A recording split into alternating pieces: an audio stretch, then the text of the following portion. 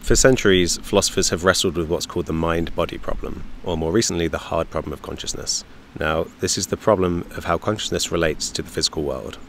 Why is it that a physical system like myself is conscious and a rock isn't? Now, I think a rock isn't conscious, but there's a school of thought called panpsychism, where they wouldn't be so quick to say that a rock definitely isn't conscious. Now, panpsychism means that everything has a psyche or mind or consciousness. So it's the idea that everything is conscious, all of matter. It's not this distinction between unconscious inert matter like rocks and conscious systems like myself. Now, a lot of people think this sounds very kind of out there and unscientific, but people who popularize panpsychism, philosophers in this area, they often come to this conclusion quite reluctantly, and because they think it really is the most philosophically and scientifically sensible position to hold. Now, why would you believe that beyond the consciousness that we can know in our own minds, that atoms are conscious and all material is conscious? Well, most people are motivated by just how hard the hard problem is. You know, it's really resisted a solution. It still hasn't been solved, and there's nothing out there that even seems like a solution at the moment. And so many philosophers and scientists throw up their hands and say, well, maybe we're just thinking about this entirely wrong. Maybe the reason we can't come up with an explanation as to how mind or consciousness emerges from the material, which is the usual assumption, they say, well, maybe that's because consciousness is a primitive. It's a fundamental feature of reality, like space and time. And if we just take consciousness as a fundamental fact, then we can start to do science on consciousness, but we need to accept that it can't be reduced. It can't be understood as emerging from matter, because it's there in the beginning with matter.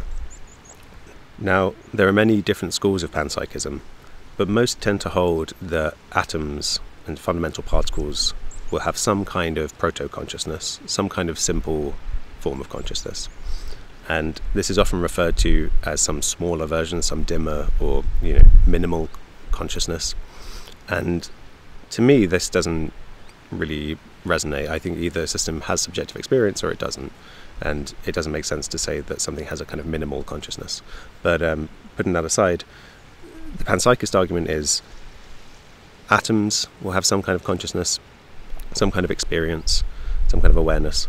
And these, as they combine into systems like human beings, the consciousnesses get added together. They get somehow summed to create your consciousness.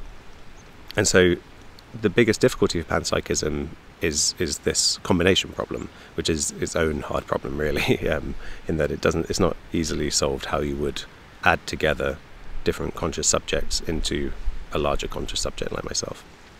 But this really is an area of active research in philosophy. And I believe there's a book that came out a few days ago in America, and I think it's about to come out in the UK, called Galileo's Error by a British philosopher called Philip Goff. He's written a lot of great stuff on panpsychism. I'll link to a recent article in the conversation that he wrote in the description. And he's putting forward a way of thinking about this that actually really resonates, in that he basically says the quantitative world is what science deals with, and the qualitative world is what consciousness is. And those are just two different things. You can't use the tools of science to understand consciousness. And the title of the book, Galileo's Error, refers to so Philip Goff is arguing that Galileo effectively founded science with the idea that science was going to confine itself to the quantitative. It was going to set aside consciousness and just focus on the quantitative world that can be described with mathematics. And this is a mistake, because he's arguing that it actually makes far more sense to say that the material and the mental, the quantitative physical world and the world of consciousness are two aspects to the same thing, and that all of reality is pervaded by some kind of consciousness.